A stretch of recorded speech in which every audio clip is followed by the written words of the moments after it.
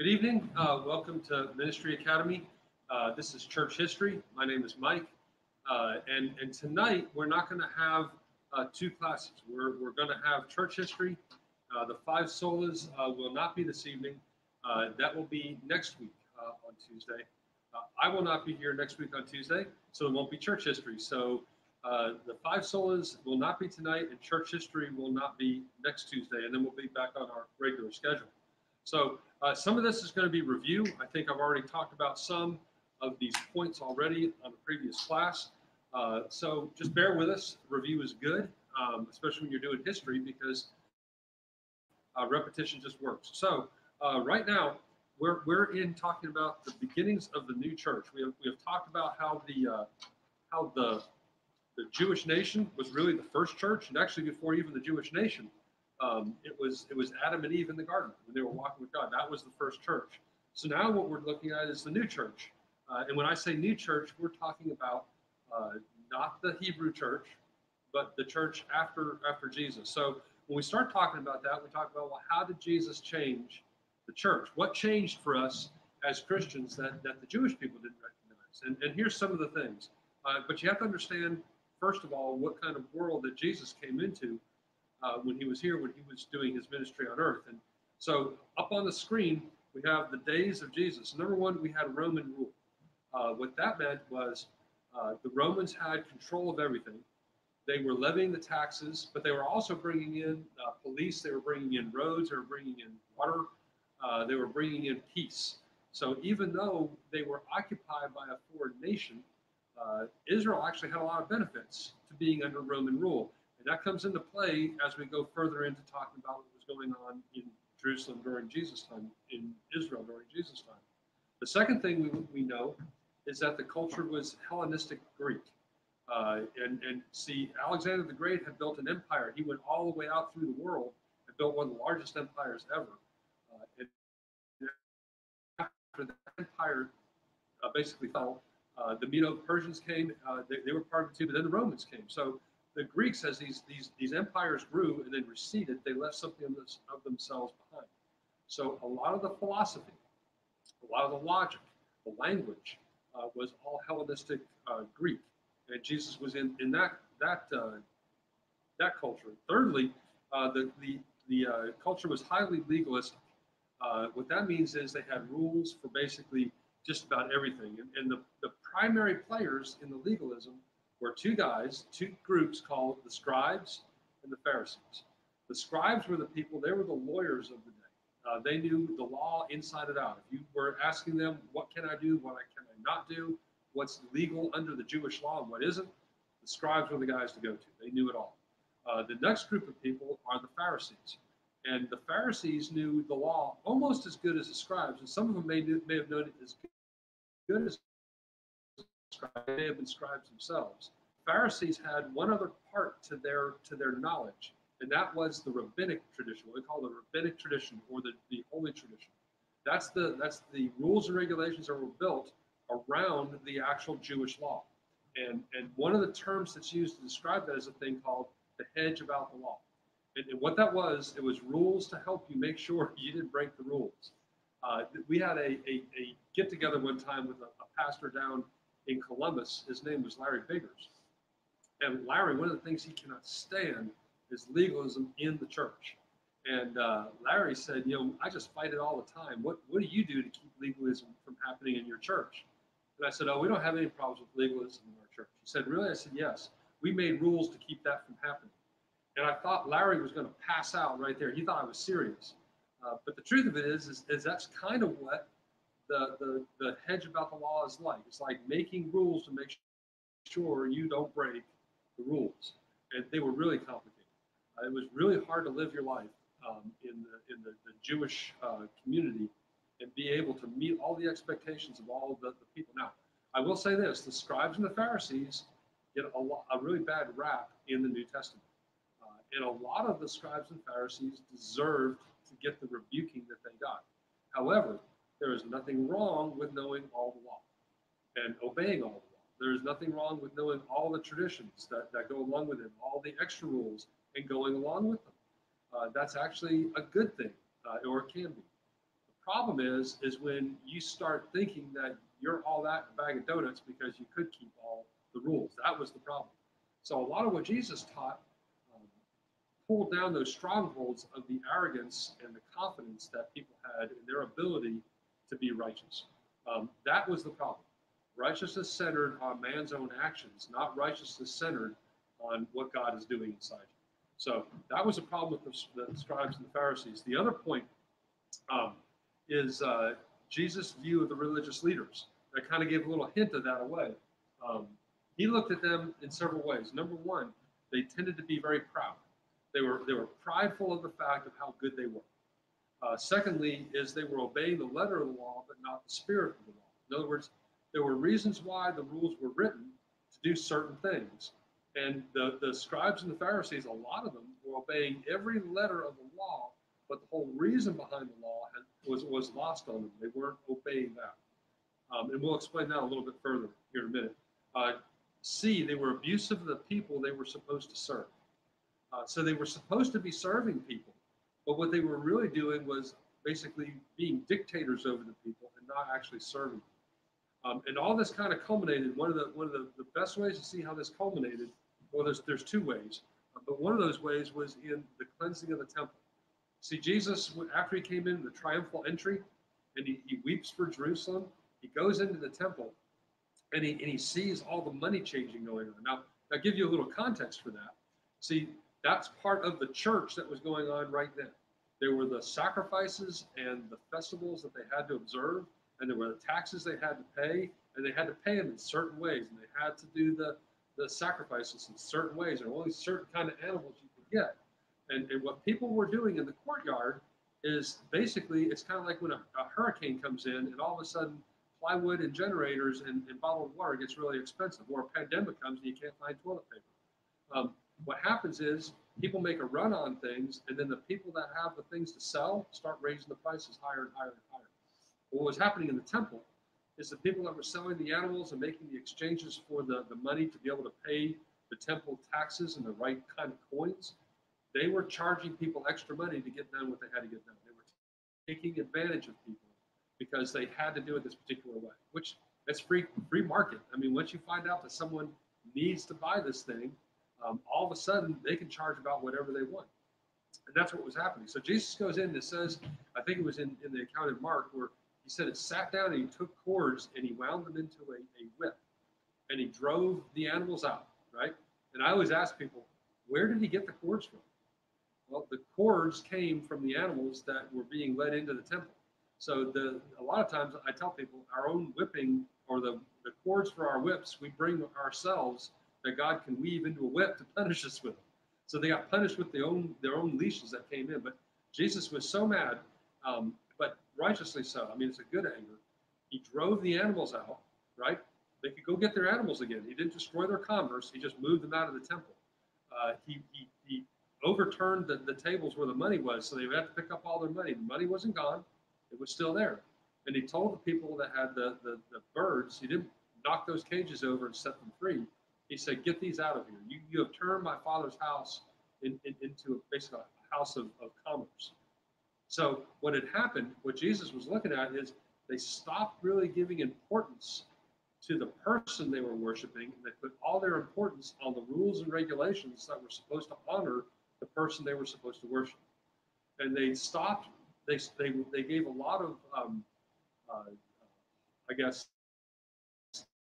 prideful arrogance towards what was built. Out in the courtyards, they were doing commerce. But the temple itself, they almost worshiped the building, but they stopped worshiping or loving the person that the building was for. The whole point of church isn't a building or numbers or people or songs or music or lights or any of that kind of stuff. It's coming back into union with God. Church is all about us coming back into the presence of God, into his sanctuary, and having communion.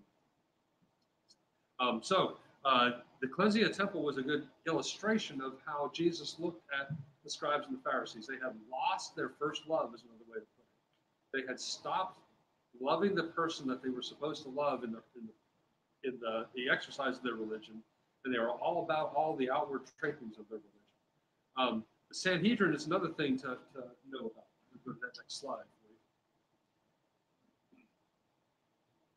The Sanhedrin. Yeah,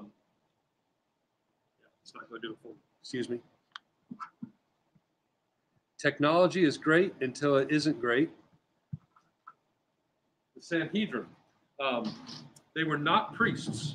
They were kind of like scribes, but they were the governing body in Israel at the time. So they were the ones that decided cases. They were the ones that heard grievances and made decisions. Uh, they were also condemned by Jesus. Jesus looked at them and said, "Hey, listen, you guys are like whitewashed sepulchres, right? All the outside is nice and clean and impressive, but inside there's rotten bones." And all this comes down to a head.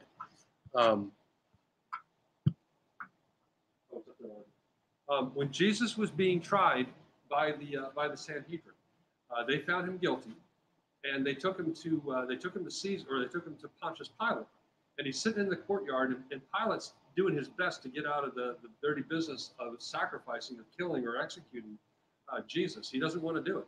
He wants to let him go. Pilate's wife is talking in his ear, saying, "Hey, this guy's important. You don't need to get rid of him. This is a bad idea." And Pilate's looking for a way out. And Pilate says something to the courtyard of all the Jews that were in that courtyard. He said, "Do you want me to kill your king?" And they had a bunch of different ways they could have responded. And a lot of the people that were out in that mass of people were people from the Sanhedrin. They could have said, "We don't want this king. We want a King David. And here's a guy who's related to David." Or, "We don't want this guy. We want somebody else." Or better yet, they could say, "We have no king but God." That would have been a great thing to say. They could have said, "We already have a king. Our king is Herod." Herod, they didn't want him as a king, though, because he was a Samaritan, basically. He was half Jewish and half not Jewish. So they didn't like Herod. But what they did pick, which is astounding, they said, "We have no king but Caesar," which is amazing, because they could have picked an actual Jewish person for the king.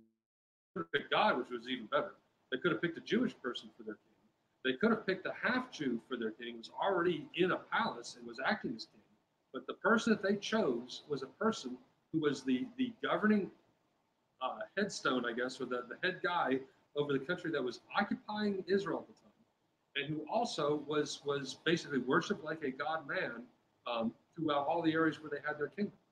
So they not only did they not pick a Jewish person, not only did they not pick God, but they picked a pagan man who was definitely not a Christian, and who basically was set up as a man god. There's a lot of different ways of looking at that. My personal opinion, very likely, is that when they said, "We have no king but Caesar," at that point the fate of the Jewish nation was sealed. At that point, there was no real coming back from a statement like that. And I'm not saying the nation of Israel is gone. What I'm saying is, whatever was going to happen to Jesus, and whatever was going to happen afterward with the fall of Jerusalem, was already sealed by saying, "We have no king but Caesar," because they made themselves just like the world, which is what, when you go back to Samuel, they said, "We would like to have a king like all the other nations." So what they did, they gave up their uniqueness as the nation of God. Next slide. The changes of Jesus' time. Probably the biggest change that happened because of Jesus was the Sabbath. We have to understand something about what the Sabbath is. It's amazing to me when we're talking about what kind of rules and regulations we're still under. That we know that we're not supposed to kill anybody. We know we're not supposed to lie or envy, or we're supposed to honor our mother and father. We're not supposed to commit adultery. Right? We're not supposed to do all those things. We're supposed to love the Lord our God and none other. We're not supposed to have idols. We're not supposed to use the Lord's name in vain. We get all those, but it gets to this one where it says, 6 days will you work, and on the seventh day you'll rest and have a Sabbath. And all of a sudden, a lot of the Christian church says, well, we don't need to do that anymore because Jesus is our Sabbath. Well, I get that he's our rest. That's true. But I don't think that anywhere in the Old Testament or the New Testament it says that all of the Ten Commandments are now void because Jesus showed up. We still can't kill anybody. I hope at least. We still don't commit adultery. But there's this call to us to have a rest. And the point of this is this.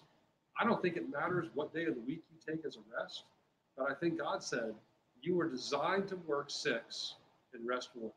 And that rest isn't just sitting around and watching TV. That rest is to come into communion back with God and allow Him to commune with you, for you to listen to Him and for Him to be there with you and for you to be in His presence. That's what the Sabbath is about. It's about coming into God's presence. And one of the most striking things that Jesus does during His ministry is how many times He healed people on the Sabbath. And one of the most striking ones of this was when a woman was bent over. She was oppressed by a spirit, and it had her bent over. And He healed her, and they said, "What are you doing? It's the Sabbath." And He said, "Listen, if you had an oxen that had fallen down in a pit, you would pull it out. You would take care of it." He said, "And this woman is not an oxen. This woman is not a cow. This woman is a human being created in the image of God. And she has been bound, not by falling in a pit, but she's been bound by Satan himself. And the Sabbath is exactly the day that we ought to be doing something like setting her free from her bondage." That's what Jesus brought, is He brought back into the idea, not just the letter of the law that we got from the Old Testament and the New Testament, but He brought in the spirit of the law, because that's the spirit of the Sabbath, to go ahead and set the captives free, to go ahead and feed the hungry, to clothe the naked. And He says, "And then your light will shine forth in the world." That's from Isaiah. The whole idea of a Sabbath isn't one of just resting and relaxing. It's coming back into communion with God and bringing others into communion with God as well. Whether that means you're healing them or you're teaching them, it doesn't really matter. So Jesus changed the Sabbath because He said, let's look at the spirit of it. Let's not look at what the rules and regulations are. He changed some of the stuff on cleanliness because everyone was so uptight about what the cleanliness was on the outside. They really didn't pay attention a whole lot to what the cleanliness was like on the inside. One of the interesting ways, if you want to look at it this way, is the marriage feast at Cana when Jesus changed the water into wine. They get to a marriage feast and the wine is flowing free, and they run out of all the good stuff, they run out of all the medium stuff, then they run out of all the bad stuff. And Jesus' mom comes to him and says they're out of wine, and she knows that He can fix it. And at first He doesn't want to, but then He says, "Bring the stone jars in." Those stone jars that were there at that marriage feast, they were for people to come in and dip water out of or put their hands in and wash themselves. It was ceremonial water for getting clean. And Jesus takes the ceremonial water for getting clean and He changes that into wine. And I tell people, I know there's debate about alcohol and whether it's right or wrong or whatever, but I'm just going to tell you, if you study the history of Israel, Jesus didn't change the water into grape juice. Jesus changed the water into wine. And there's a real teaching involved in the changing of water into wine. And this is what it is. Jesus' ministry is all about saying, I don't care about the cleanliness on the outside of the body. I care about what changes on the inside of the body. So Jesus specifically takes water that's designed to make you outwardly clean, and He turns it into wine, which when you drink it, changes you from the inside out. Now, I'm not advocating going out and drinking a bunch of wine. But I'm saying this, that if you take a drink of wine, it changes how you act. It changes how you feel. It changes how you think. It changes who you are. And for many people, that's a really bad thing. But the key here isn't the fact that you're drinking wine. It's something that changes you from the inside out. Jesus' idea of cleanliness is not to get clean on the outside, but to get clean on the inside, and then the outside will take care of itself. Which, once again, is getting back to the whole concept of the spirit of the laws, not the letter.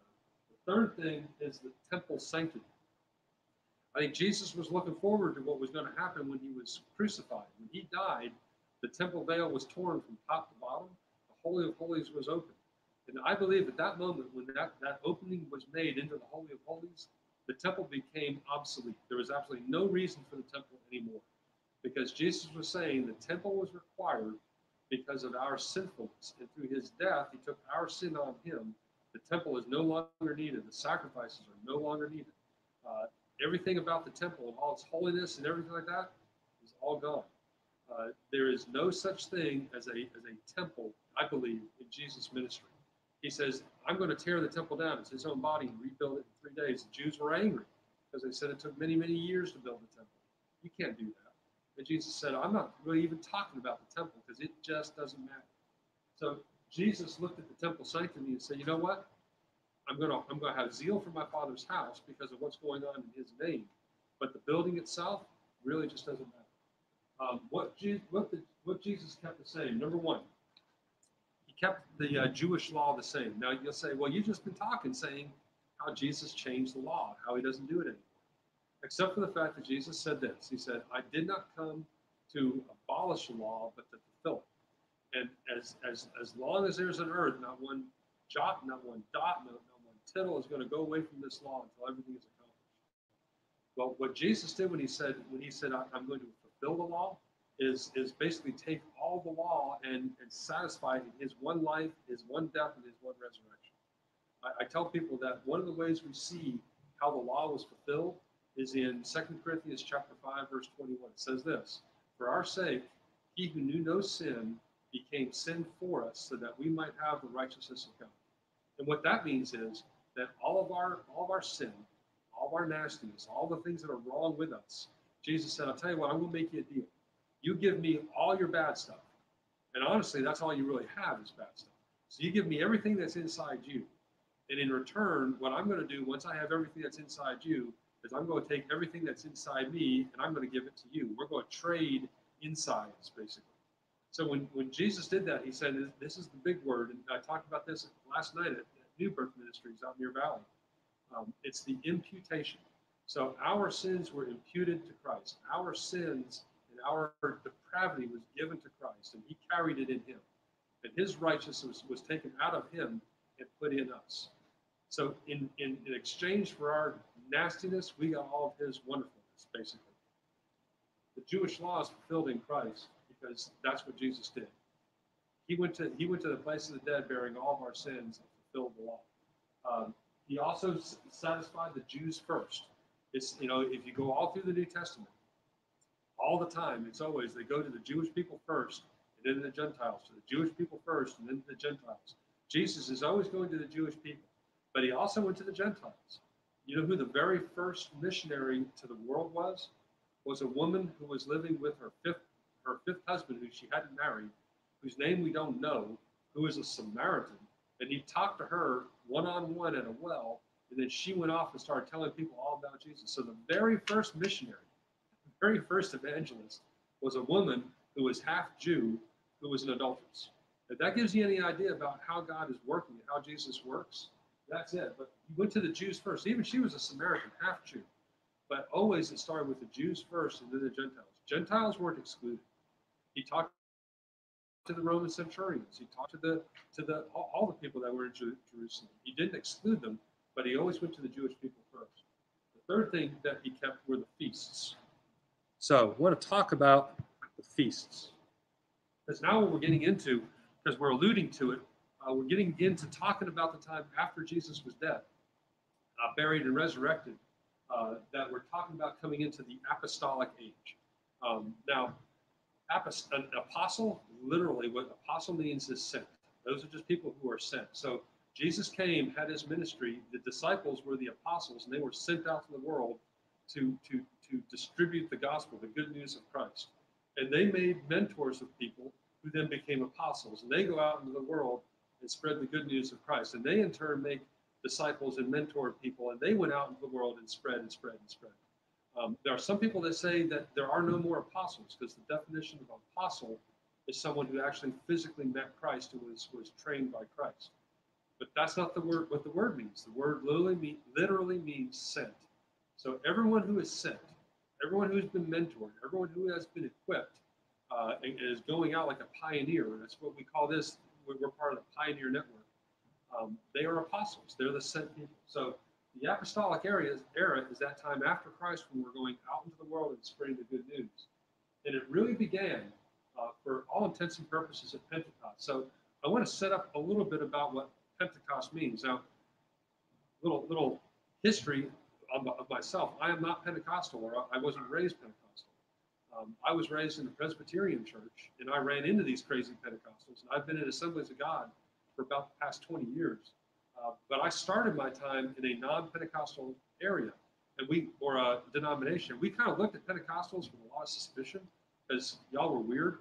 And I think a lot of you know that you're a little bit weird. But I've come to love that weirdness. But there's something really important about Pentecost that as a Presbyterian we missed.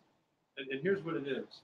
Pentecost really is the end of the curse of Babel in a lot of ways. You know the story of Babel, where a guy named Nimrod had a town. He was he was building in this town this big tower that was going to reach into the heavens.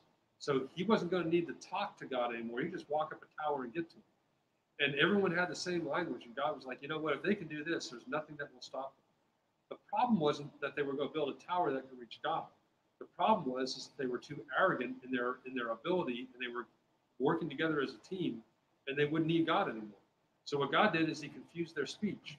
He gave them all the different languages, and there was only one nation at that time. There was one people, one language. At Babel, though, everyone became fractured and separated, and there was a lot of disunity.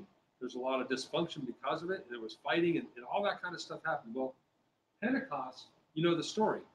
The disciples are sitting there at Pentecost, and they're in this upper room. And as they're there eating together and fellowshipping, a wind blows in, and tongues of fire land on their heads, and they start speaking in other tongues. Essentially, they were all speaking in the same tongue. It was like Babel had been rescinded. Babel had been taken away, and all of a sudden, they were able to speak in languages. And it said that people out in the street could hear these guys talking, and they could hear the gospel in their own language. And they're like, what in the world is going on? Well, what was going on was God was sending the church out into the world. And He was doing it by saying, the curse I put on Babel, I'm taking away for the purpose of evangelism. So Pentecost is really the beginning of the end of the curse of Babel. Under point 2, presenting the church to the festivals. And we're going to get back to Pentecost because that's the one we're getting to, but I'm going to take you through the festivals. The first one is Passover. Passover is the festival that remembers that God went over Egypt, and the Israelites were supposed to put blood on their doorposts, going around their doors. So when God came over to take the firstborn, to kill the firstborn, He would pass over the Israelites. Well, the whole purpose for Passover, the whole purpose of the final plague, the death of the firstborn, was to take the Israelite people out of Egypt and put them on the path to going towards the promised land. So Passover, what it's about, is about being freed from our slavery, freed from our bondage, freed from what entraps us and enslaves us. So Passover is all about freedom, being set free. Unleavened bread. So Passover is one night, right? It starts on a Sabbath. And then every day after that for 7 days is a day of unleavened bread. So the Jews would have the big meal on Passover, and they'd play the games, and they'd sing, and they'd have a good time. They'd finish everything they ate. Whatever they didn't eat, they would burn. And then they would wake up in the morning, and they couldn't have anything leavened in the house for the next 6 days after that first day. And they would basically be purifying themselves. So unleavened bread was all about being dedicated and about being clean, about basically starting all anew. So you're set free, and then you get all cleaned up, ready to go out into the world. The third feast is first fruits. And what they would do is they would go out into the field, to the barley field where their grain was grown. And they would take ribbons, and they'd find the best of the barley that they could find out in the field. And the best stalks, the best looking stalks of grain, they would tie a little ribbon and tie it together in sheaves. And then when the grain grew, it was completely ready, and the day of first fruits came, they would go out there and they would cut those sheaves that have the ribbons tied around. And I'll never forget this. There was a pastor of a church that we were part of, and he had an illustration. He would get 10 $1 bills and call somebody up when he was teaching about tithing. And he would count out 10 $1 bills and put them in a person's hand. And when he got all done, he said, now give me, what is the tithe? And the person would take the dollar bill off the top and hand him the dollar bill. And he said, that's not your first dollar bill. Because what he was saying is you have to take the dollar bill off the bottom and hand it back to you. Because that was the first one that came into you. And I don't understand it that way. So I had an illustration for the pastor. I got 10 brand new dollar bills. And I took 9 of them, and I put honey on some, ketchup and mustard on others. I crinkled them all up. I made them dirty and nasty. In the middle of those stack of 10 $1 bills, I had one that was completely clean and in perfect shape. And I went there and I counted out 10 $1 bills, and I gave it to him. I said, now give me back the first fruit. And he said, this is my illustration. I said, I know. So he takes it off the bottom, and I said, I don't want that one. It's dirty. He said, well, what do you mean? I said, that's not the best one you got. I want the best $1 bill that you have in your hands. And he found the clean one. He pulled it out. First doesn't mean chronological. First is qualitative, qualitative.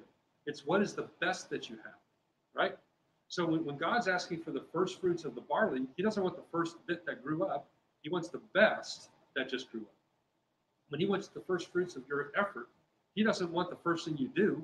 He wants the best that you do. When he's asking for the first fruits of your labor, he wants you to give up something out of joy for it and give the best that you can give, whether it's your cash or whatever it is.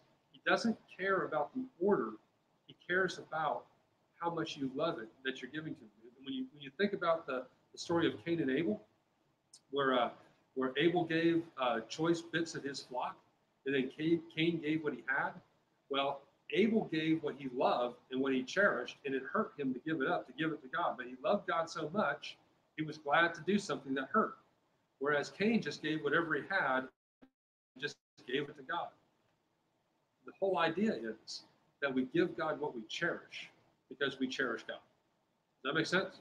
So that's what the first fruits are. And then you get the weeks or Pentecost. So it's called weeks because it's 7 weeks after Passover. That's when they do a couple things. What the Jewish people would do after at the Feast of Pentecost, a Feast of Weeks, they would go ahead and they would bake two loaves that they used yeast for.